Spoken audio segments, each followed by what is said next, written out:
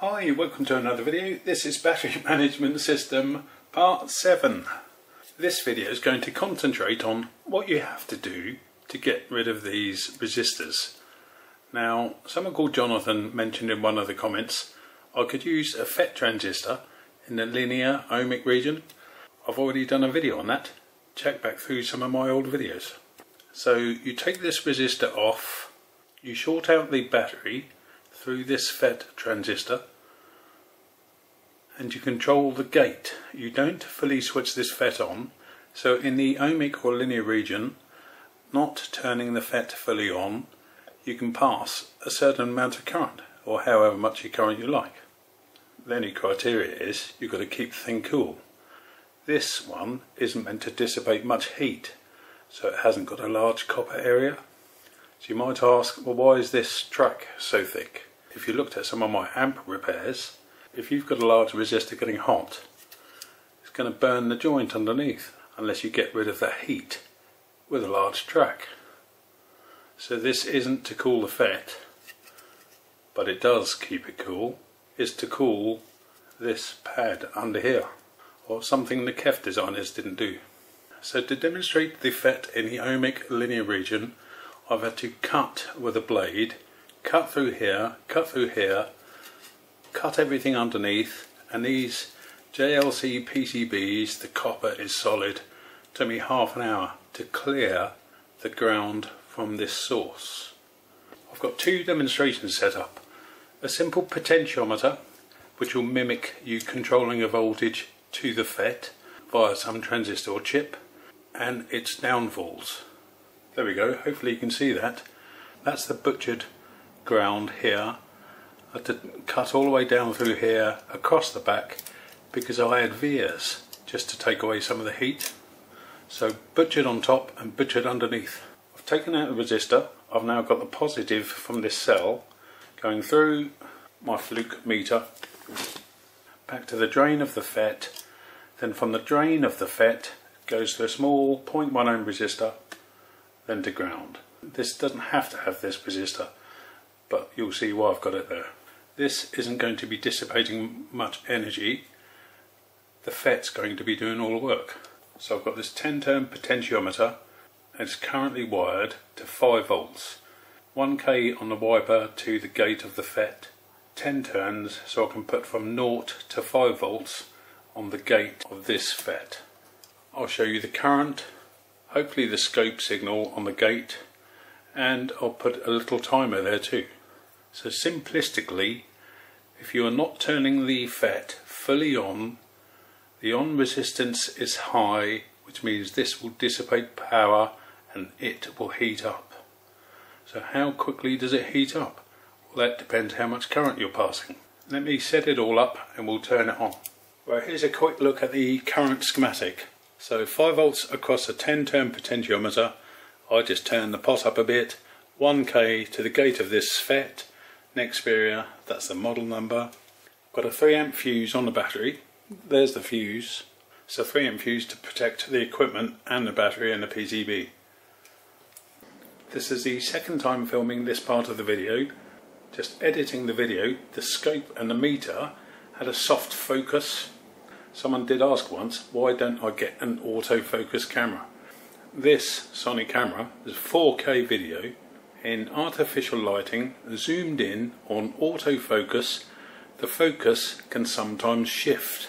Most of my videos I set it to manual focus so that it can't adjust itself. So I forgot what I've said previously and I forgot what I've said subsequently. I will use this potentiometer here, 10 turn, it's wired to 5 volts, 1k to the gate of this FET. We'll turn it up to a couple of hundred milliamps and we'll see what the current does versus time and gate voltage. You don't need to see me turning this pot up, so again I'll zoom in here. Right, so everything's in focus. You've got to watch the gate voltage and the current. I'll turn the potentiometer up now. The threshold is round about 3.5 volts.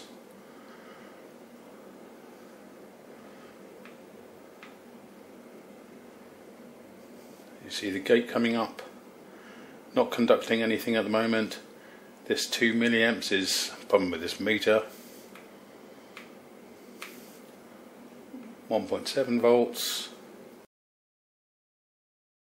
Remember, this is the linear ohmic region. We are not turning the FET fully on.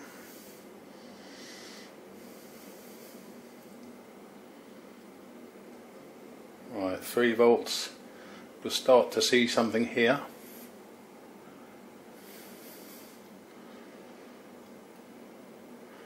There we go, look, so 3.37, we've got 5-6 milliamps. So it's very precise.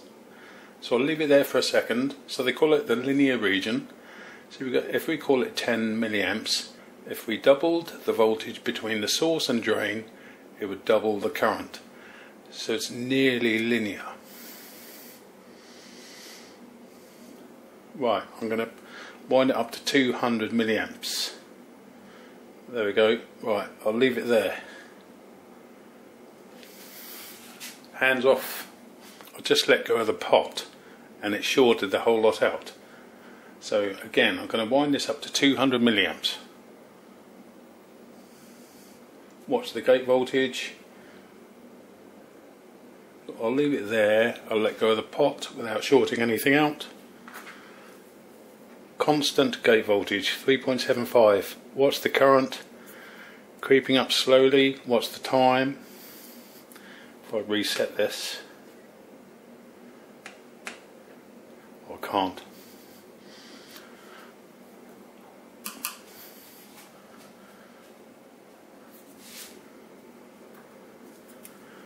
Same gate voltage. This is now soaring. If I cool the FET, lick my finger and touch the FET,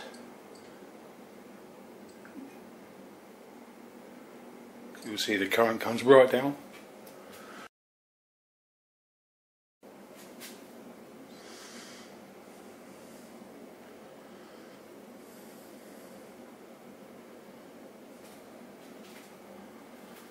Now I set this to 250 milliamps roughly.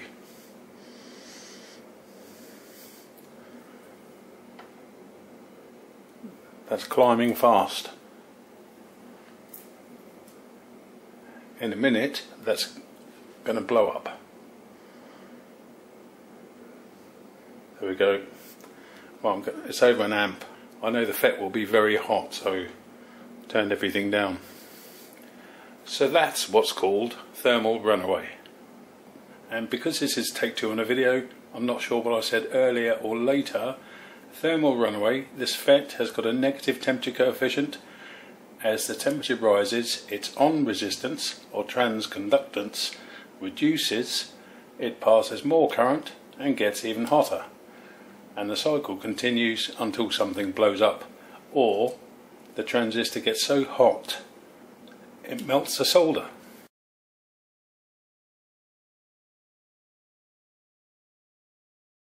But it still took me hours rigging up this and having it in such a way I can disconnect it, put the pot straight to the FET, disconnect a couple of leads and add this little operational amplifier.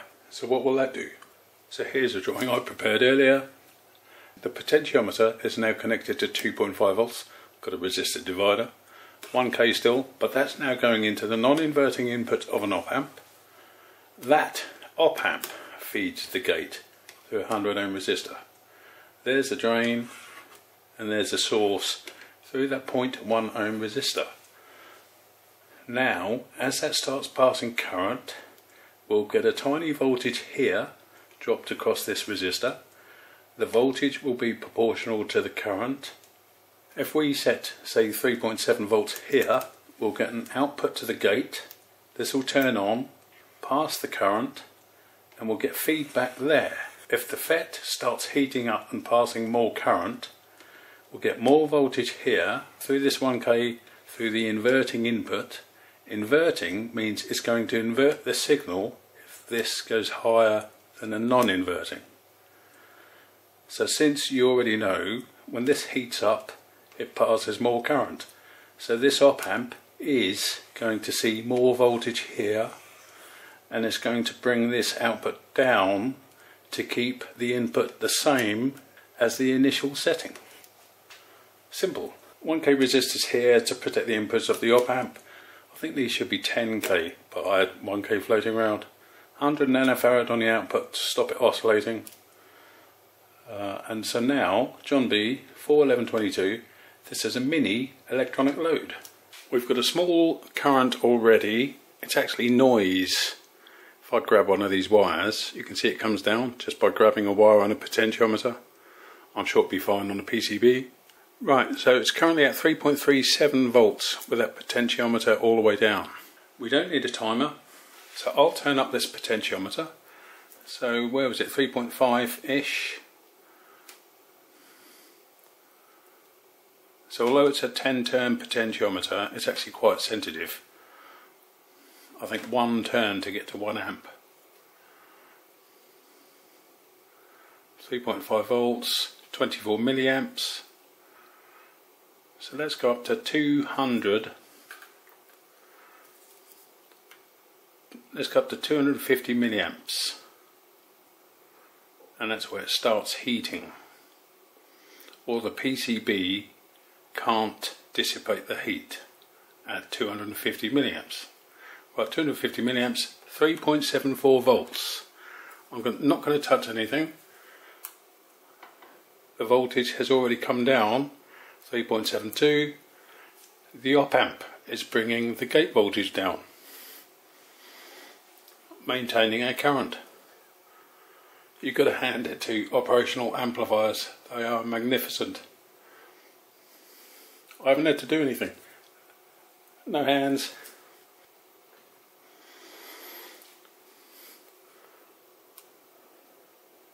$250, 3.7. So if I now lick my finger and touch the FET, my wet finger will cool the FET down, which means the current passing will reduce. So the op amp should bring this voltage up. In fact, you can see it's still coming down. So I'm going to now lick my finger and cool the FET.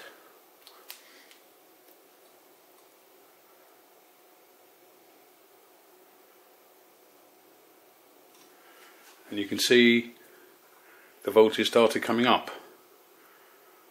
I was able to keep my finger on it at this current. At half an amp, I'd keep my finger on it for about 2-3 seconds. This is hot. But don't forget, I've cut all the copper away from the source. Right, so let's turn up to 500.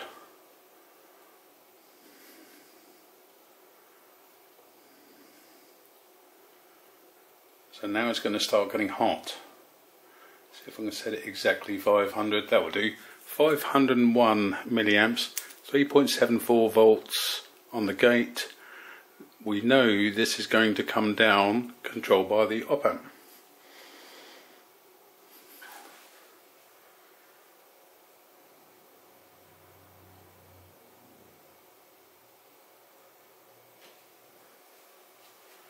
Look at the current, rock steady. 3.69 already.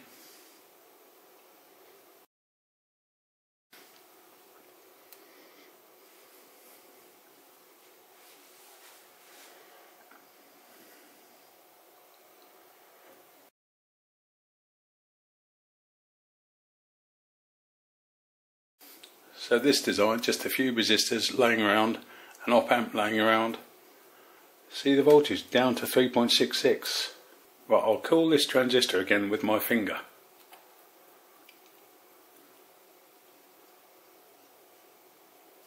And I can't keep my finger on that transistor for more than a second. Youch.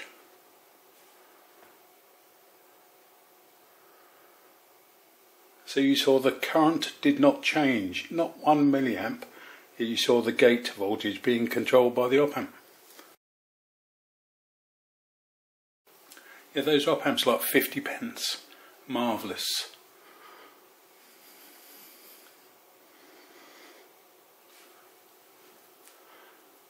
So the final test, I'll put it up at 1 amp.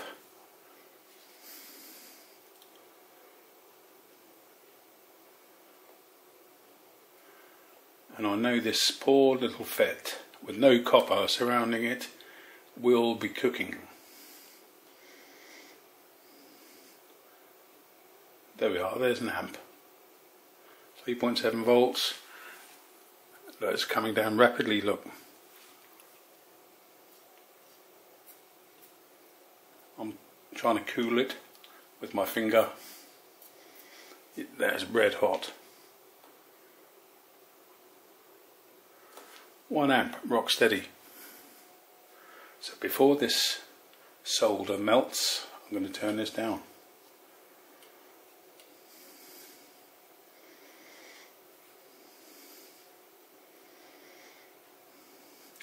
I know around about 200 milliamps the PCB and ambient condition, the ambient temperature, can keep that transistor cool at 200 milliamps. So there's another look. So this circuit, it's a mini electronic load, adjustable. Not only does it control the current, it's a temperature sensor as well. As this heats up and cools down, the current changes, and so this responds by altering the voltage. So talking of temperature sensors, it's the only thing I haven't mentioned in all my previous videos. You have to check the temperature of your cells, specifically the smaller ones if you're charging fast or discharging fast. So that's why my boards have the serial data and serial clock, 5 volts and ground, to add a temperature sensor. You get the chip, stick it to the side of the chip. That's what that's for. So I've already thought of temperature. This resistor idea was fine, but I do think they're a bit amateurish. What I have been messing about with all day, you've seen this coil before on the active cell balancing video. I've been using this coil with a different booster, and all I can get is sort of 1 or 2 watts. Then I had a great idea.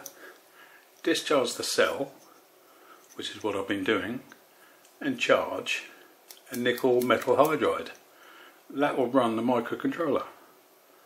But you're only discharging the cell a few watts for a few minutes. So is it really worth it? I don't think it is. But that's another idea.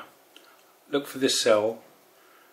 The more expensive boosters start costing £5, £6, £7 each, not £1 each. If you really want active cell balancing, have a look at this coil and different chips that can pass more current. I think you'll agree using a FET in the linear region is more professional than a resistor. And some of you may be thinking, why didn't I use these resistors? You can get these resistor packages, sort of 3 ohms, a few watts, carbon based or metal film, but these you cannot get rid of the heat fast enough if you pass lots of current. So this has been a look at my revised design for discharging overcharged cells and showing you an example of what thermal runaway is you saw happening earlier. If you're messing about with high currents, protect the circuit, protect your equipment, put a fuse in. So negative temperature coefficients, electronic loads and battery discharge circuits. Hopefully you've learned something, or hopefully you found this video enjoyable. Thanks for watching.